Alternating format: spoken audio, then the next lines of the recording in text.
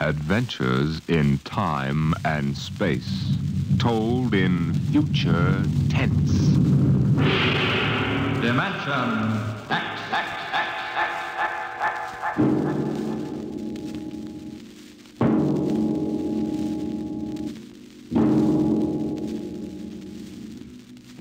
Tonight, transcribed from Ray Bradbury's collection, The Martian Chronicles, we present And the Moon Be Still as Bright.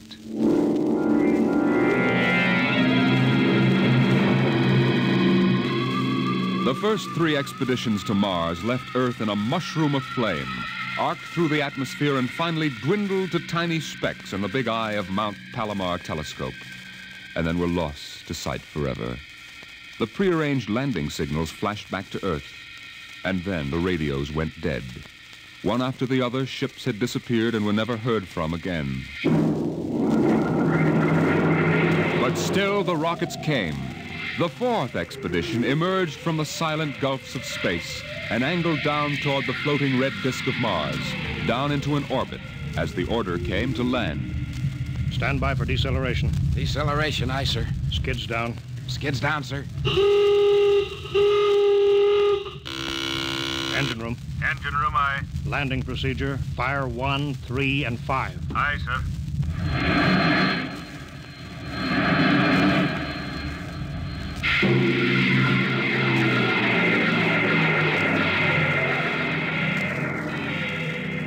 The last blast of the bow jets broke red against the blue desert sands, and the ship slid to a halt at the edge of a vast city that reflected the icy glare of the moonlight. For a while, all was still. All right, Parkhill. Open the airlock. Aye, sir.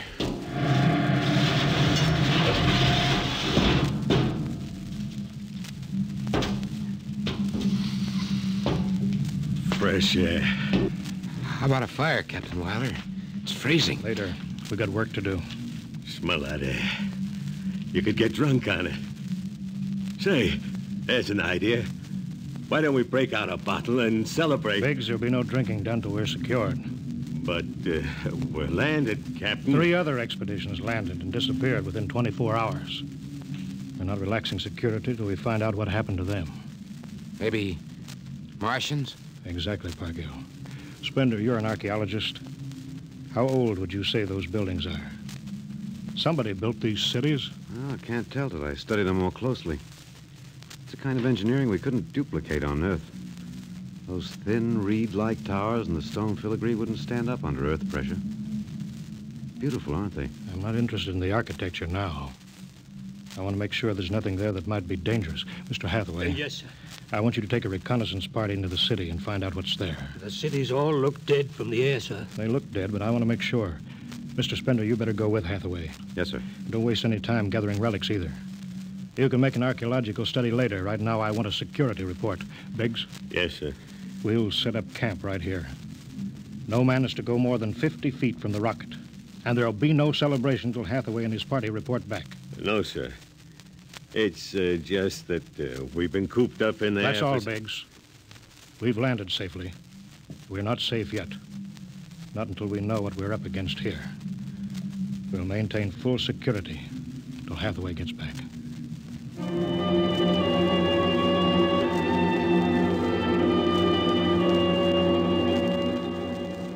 In the sea bottoms, the wind stirred along faint vapors, and from the mountains great stone visages looked upon the silvery rocket and the small fire. The sky was black overhead as the 2 racing moons threw knife-edged double shadows on the desert. All right, come and get it. Ciao. What you got to eat, Cherokee? Sawdust, smothered in cold lamb fat. Good. I thought it was something I couldn't eat. Hey, you guys, pipe down. Captain, Mr. Hathaway's back. Captain Wilder. Over here, Mr. Hathaway. Well? Most of the city is dead, sir. Spender says it's been dead a good many thousand years. But we found one part about a mile over. What about it? People were living in it last week, sir. People? Martians. I see. Where are they now? Dead. We found the bodies. Thousands of bodies. They hadn't been dead more than 10 days. What did they die of? You won't believe it. What killed him? Chicken pox. Chicken pox? Yes, I made tests. It worked differently on Martians than on Earth people. Burned them black and dried them out to brittle flakes. But where could they get chicken pox? From Earth, sir. And the other rockets did get through. Yes, sir. I don't know what the Martians did to them, but I sure know what they did to the Martians. Gave them chicken pox and wiped them out. They just didn't have any resistance to an Earth disease. There aren't any of them left? There won't be any. When a thing like that starts spreading, sir, there's no stopping it anywhere. It's 1,000 to 1. It's killed them all. This planet is through. Incredible. Think of it, Captain. A dirty, silly child's disease like chicken pox. It isn't right. Spender, take it easy, You know, man. it's like saying the Greeks died of mumps or the proud Roman Empire collapsed because of athlete's foot. We didn't even give them a decent excuse for dying. We just gave them chicken pox. Spender, get hold of yourself. You didn't see those bodies, Captain. It must have been a shock, I suppose. You need a rest, a little relaxation. Martians are dead. There's nothing you can do about it now. Hey, you hear that? The Martians are all dead. Well, come on, let's break out a bottle and whoop it up. How about it, Captain? Well, all right, man. Oh, that's fine. Hathaway, see to the security guard. Yes, sir. Good Lord, do they have to do that now? It's been a tough trip.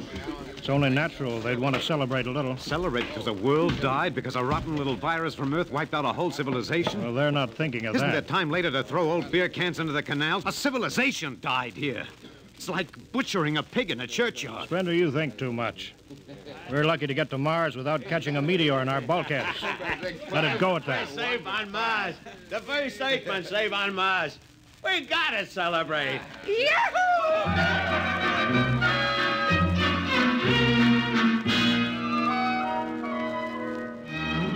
Many bottles were opened and drunk. The voices got louder. The earth laughs and shouts echoing across the empty Martian sands. There was that time in New York when I ran into that blonde. Boy, what a blonde. Listen, the first thing she said... Spender listened to the wind over his ears, cool and whispering. He felt the land getting cooler. The stars drew closer, very clear. The air smelled clean and new. He looked at the cool ice of the white Martian buildings over there on the empty sea lands. What a woman.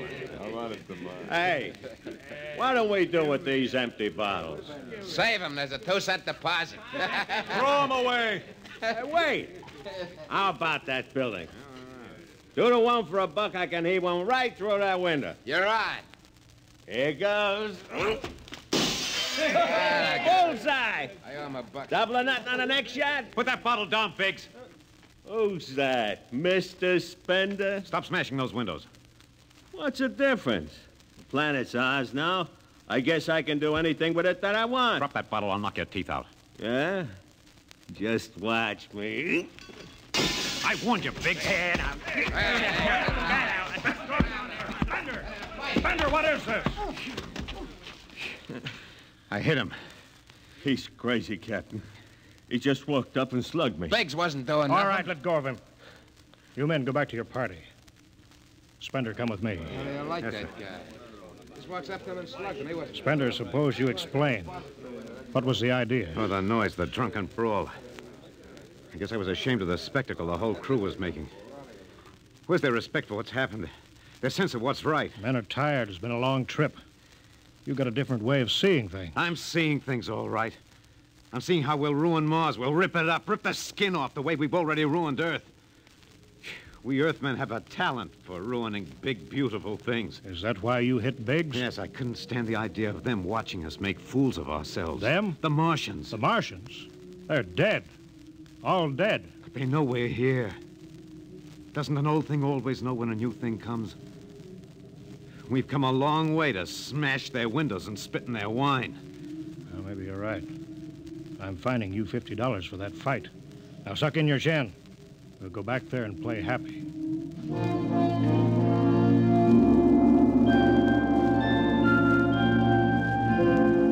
Now the whole party moved out into the moonlight across the desert. They made their way into the dreaming dead city. The light of the racing twin moons glinted on the barrel of a pistol, the long blade of a machete, the round, gurgling shape of a raised bottle. Their shadows under them were double shadows on the ice-blue sand. They were waiting for something to stir in the dead city, something to rise, some ancient ancestral shape to come galloping across the vacant sea bottom on an ancient armored steed of impossible lineage, of unbelievable derivation. Look at it, Captain. Down those avenues in the mist. You can almost see them. The mind's eye populated the dead city. Each window was given a person who leaned from it and waved slowly, as if under some timeless water, at some moving form in the fathoms of space below the moon-silvered towers. There were faint murmurs of sound, and odd animals scurrying across the gray-red sands.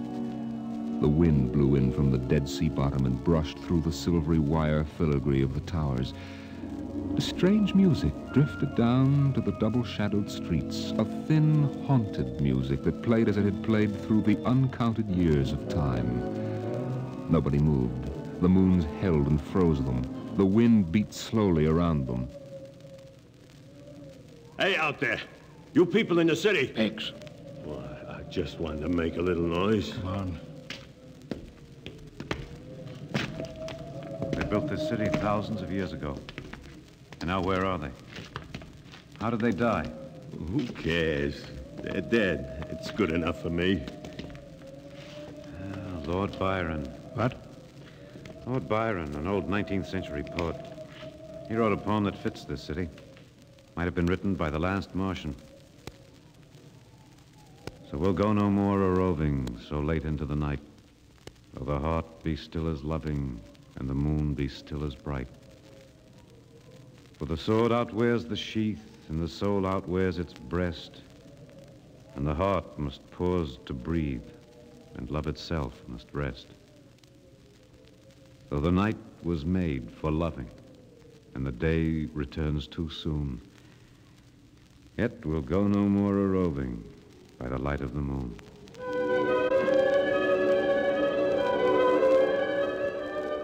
Without a word, the Earthmen stood in the center of the city.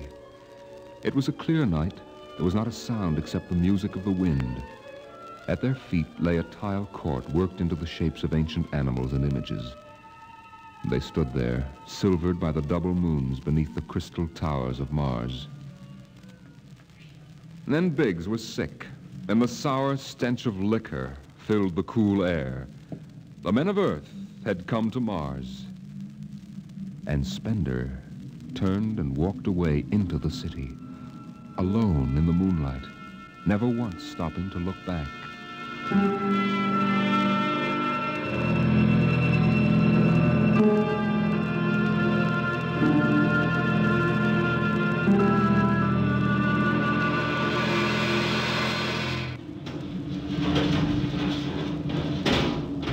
That you, Hathaway? Yes, sir. My trick on Bridgewater, sir. What time is it? 0400. Any orders, sir? No, I'll stay on watch. You turn in. Aren't you sleeping, sir? I'll wait for Spender. He didn't come in? No.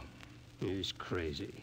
Walking away into the shadows, he didn't even look back. Spender's a strange man. He's crazy, sir. How's the rest of the crew? Sleeping it off. Biggs had DTs, but he's calmed down now. You can go back below, Hathaway. I'll take your watch. Captain Wilder, do you think Spender'll be coming in before morning? I don't know. You know, sir, I don't think he's ever coming back. That's the way I feel about him, sir. He'll never come back.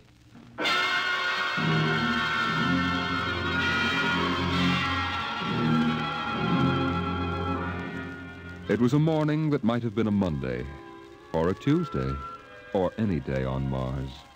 Biggs was on the canal rim, his feet hung down in the cool water, soaking, while he took the sun in his face. What are you doing back here, Biggs? Didn't you go out with the search party? Yeah, I come back. I got a blister. Sure. What do you mean? Look, Cherokee, you see that?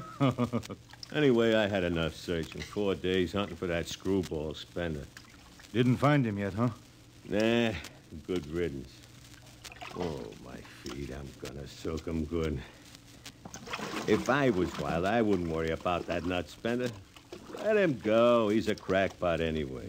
A little foggy upstairs, I guess. Why don't you take your feet out of that canal, Biggs? I gotta make coffee out of that water. Coffee? You call that stuff coffee? I had a motorcycle once that dripped grease that tasted better than that. Wait a minute. Biggs, look over there. Where? By that bush. There's someone there. Hey. It's him. Hey, Spender! Spender? Hey, he's coming over. Why didn't he stay lost, the crazy jerk? Hi, Spender. Long time no see. Hello, Cherokee. I've been exploring some ruins. You and them ruins. You're like a dog in a boneyard. What's the matter? Where you been? Up in the hills. What would you say if I told you I found a Martian? Where? Yeah? Never mind. Let me ask you a question. How would you feel if you were a Martian and people came to your land and started to tear it up? I know how I'd feel. I've got Cherokee blood in me. My grandfather told me lots of things about the way they kicked the Indians around in the Oklahoma Territory. If there's any Martian around, I'm all for him. How about you, Biggs? They're dead. They're all dead. A good thing, too. Well, I found a Martian. Up in a dead town in the hills. I've been reading their books. They're easy to understand. I've learned their language. Then I found this Martian. He said, give me your boots, and I did. He said, give me your uniform, and I gave him my uniform. You're crazy, Spender. Hey, Cherokee, he's crazy. And the Martian said, give me your gun, and I gave him my gun, and then he said, come along and watch what happens. And the Martian walked down into camp, and he's here now. I don't see no Martian. I'm the last Martian. What? Biggs, I'm going to kill you.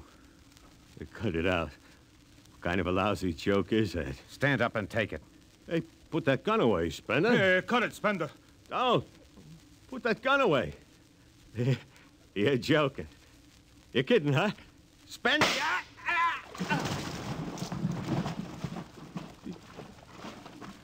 He's dead. You killed him. You can come with me, Cherokee. You know how the Martians would feel. You can be in this with me. You killed him. You just killed him. He deserved it. You're crazy. Well, maybe I am. But you can come with me. Come with you for what? Go on. Get out of here, you crazy murderer. All of them, I thought you'd understand. I thought you'd remember what happened to your own people. You get out of here, you crazy Don't murderer. reach for that gun.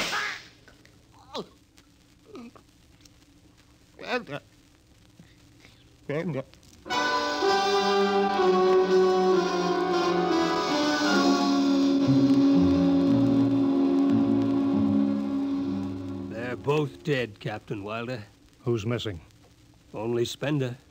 It must have been him, sir. Why didn't he come and talk to me? Why didn't Should have talked to me. I'd have shot his brains out. That's what I'd have done. He took him by surprise. There's no sign of a struggle. Hathaway, break out the arms locker. Issue pistols, rifles, and grenades. Yes, sir. You better get the Bible out of the navigation chest. We'll have to bury these two. Parkhill, Aye, sir. you start digging a grave. How about Spender? We'll have to go up in the hills and find him. Just let me at him with my bare hands. Crazy murdering louse. That's enough, Parkhill. The man is sick. He must be. Sick my That's enough. eye. Now grab a shovel. Start digging.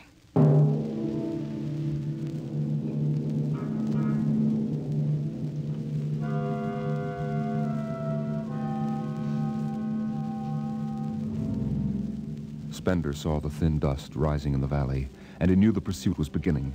The sun burned farther up the sky, and the blue sand drifted lazily across the sea bottom below. He sat beside a quiet pool 10,000 years old and held a silver book. Through the house played the strange wind music of ancient Mars, and he heard voices whisper in his mind. I hear you. I've always heard you, even down there on Earth. No, I won't run. What's the use? Live? What for? To see them tear down your temples and put up hot dog stands? They've seen me. They know I'm up here. There's Wilder now. Got him right in my sights. Funny he hasn't ordered him to use grenades. He could lob one right up here and blow me to bits.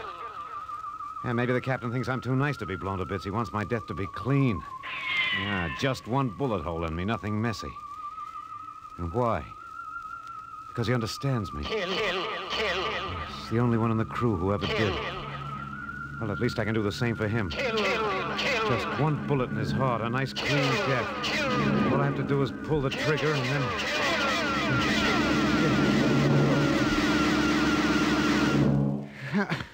It's no use. I can't do it to him. Spender! Spender, can you hear me, Spender? Yeah, I hear you, Captain. What do you want? Talk! Truce! All right, come on up. Leave your gun down there and keep your hands up.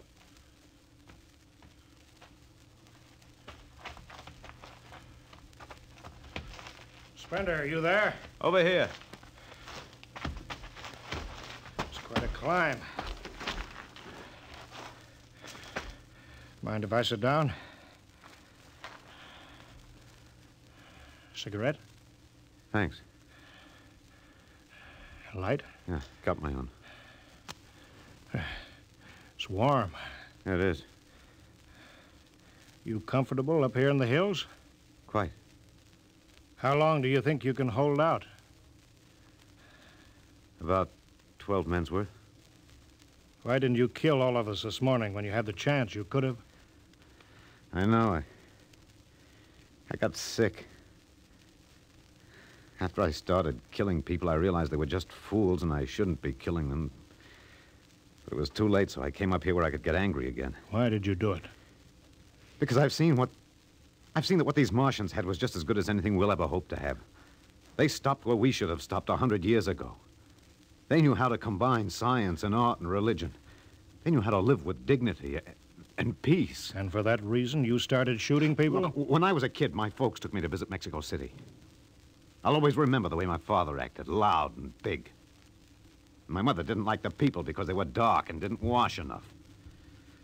I didn't see my mother and my father coming to Mars and acting the same way. Anything that's strange is no good to us. We aren't fit to take over this planet. But kill 2 men? What could I do? It's me against the whole Earth. Isn't it enough they've ruined one planet? Now they want to ruin this one. I'll kill you all off, Wilder. That'll delay the next rocket 5 years. And I'll kill them, too. If I'm lucky, I'll live to be 60. I'll meet every expedition that lands on Mars. I'll be very friendly. I'll explain that our rocket blew up one day. And I'll kill them off. I'll save Mars for half a century. And by then, maybe the Earth people will give up. You got it all planned. Yes. Yet you're outnumbered. We already have you surrounded. In an hour, you'll be dead. I found an underground passage that'll take me back into the hills, Wilder. I'll go back there, and then I'll pick you off one by one. We'll see.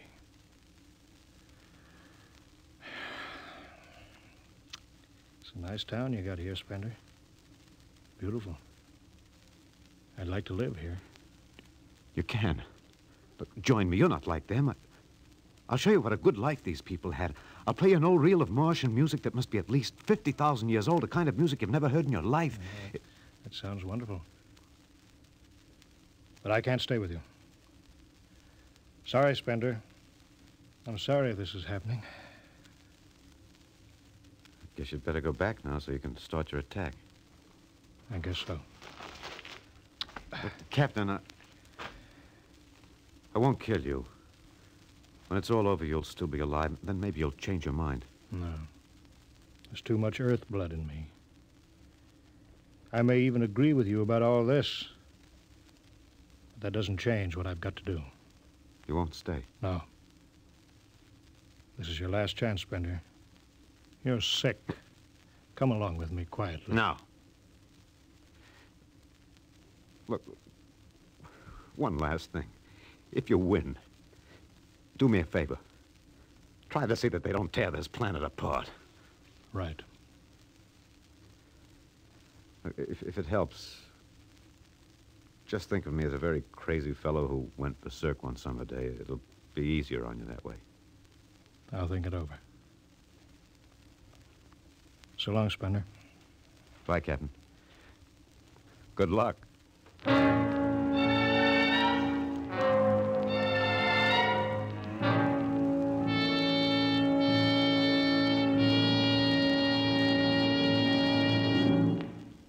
right, we'll go after him now. Hathaway, you take the right. I'll lead on the left. You have to kill him. He won't come down. Make it a clean shot if you can. Get it over with. I'll blow his bloody brains out. No, Parkhill. Through the heart. Brains. You heard what I said. Through the heart. Now let's go get him. They spread out again, walking and then running on the hot hillside places where there would be sudden cool grottos that smelled of moss and sudden open blasting places that smelled of sun on stone. The men ran and ducked and ran and squatted in the shadows. Blow his brains out! Just one slug, that's all he needs. Captain Wilder hugged the rock warmed by the sun. He gasped, for the air was thin and not meant for running. Spender lay at the top of the hill, and a gap in the rocks showed the white of his shirt against the shadows. Wilder looked at the towers of the little clean Martian village like sharply carved chess pieces lying in the afternoon. He saw the rocks and the interval between where Spender's chest was revealed. Go on, Spender, get out. You've only got a few seconds to escape. Get out to the caves and come back later. Go now, Spender. Or I've got to end it. I've got to think I'm right and pull the trigger. Go now. Get out. I'll get him. A slug in the head. I'll blow his bloody... No, Parkhill. Put down that gun. I've got to do this myself. Spender. Why didn't you get out? Why?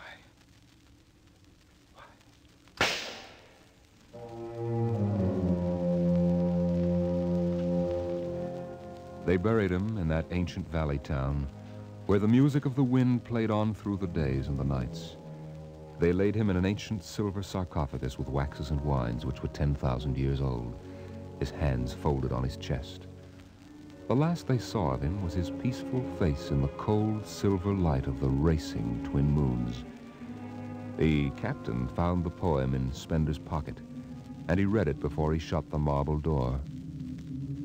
So we'll go no more a-roving so late into the night, though the heart be still as loving and the moon be still as bright, though the night was made for loving and the day returns too soon, yet we'll go no more a-roving by the light of the moon.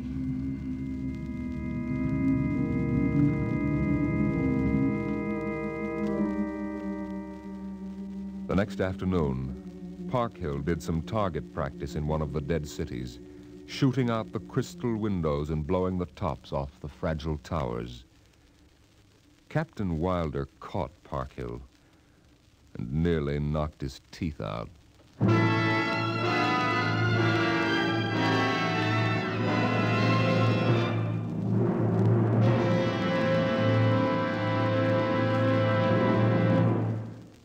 All of you regular listeners to Dimension X will be interested to know that our show is changing its day and time of broadcast over this station.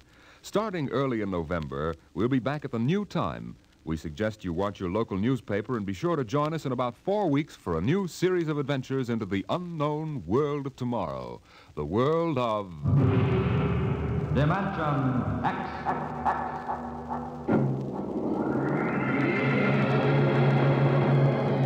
Tonight, Dimension X is transcribed, And the Moon Be Still as Bright. Adapted for radio by Ernest Kenoy from the original story by Ray Bradbury. Featured in the cast were Alexander Scorby as Spender, Wendell Holmes as Captain Wilder, and your host and narrator for the story, Norman Rose. Music by Albert Berman, engineer Bill Chambers. Dimension X is directed by Edward King. This is Robert Warren speaking.